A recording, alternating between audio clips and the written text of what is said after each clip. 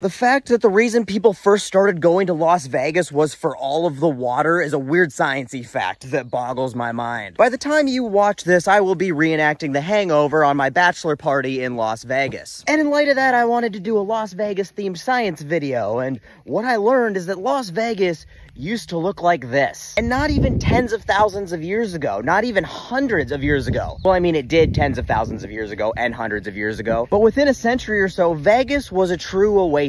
For tens of thousands, if not hundreds of thousands of years, Las Vegas was a lush green landscape, home to giant mammals like giant sloths and saber-toothed tigers and dire wolves. And it's been a place different groups of people have called home for at least 5,000 years. But if you've ever been to Vegas, you're gonna be like, whoa. Hold up a minute. It's 110 degrees in a dead-ass desert. Without a quickly drying up man-made lake and air conditioning, Las Vegas would be uninhabitable. So how did a bunch of people and animals inhabit the uninhabitable for hundreds or thousands of years before a big dam and some big dam air conditioners were even invented? Well, Sin City used to be sopping. In fact, a Spanish expedition in 1829 is what gave Las Vegas the name we have for it today. Las Vegas literally means the meadows. And the name wasn't ironic. It was a lush grassland that was fed by an abundance of natural springs. See, Vegas is in a valley, so all of the rainwater and snow and precipitation funnels down from the mountains to where Vegas is today. And then its porous, loose ground in the basin would allow all of that precipitation and water to soak through the bedrock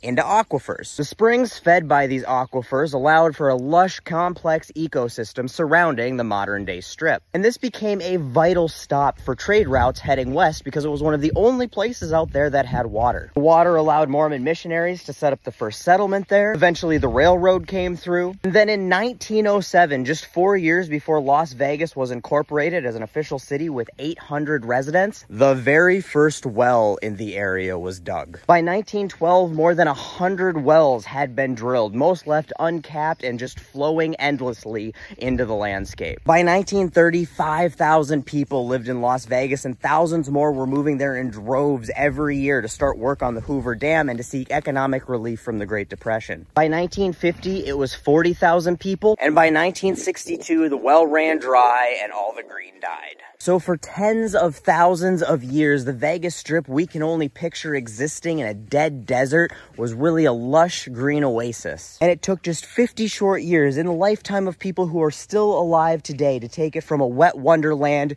to a wasteland. And at the current rate of water consumption out west, Lake Mead will be dry in the next 10 to 15 years, making it completely uninhabitable even for people. But remember, people can't affect the weather or the environment. We don't need any regulations or restrictions or conservation. Nothing to see here, folks. Just pay no mind to the fact that Vegas was Verde, coincidentally at the exact same time we moved in. And now it isn't.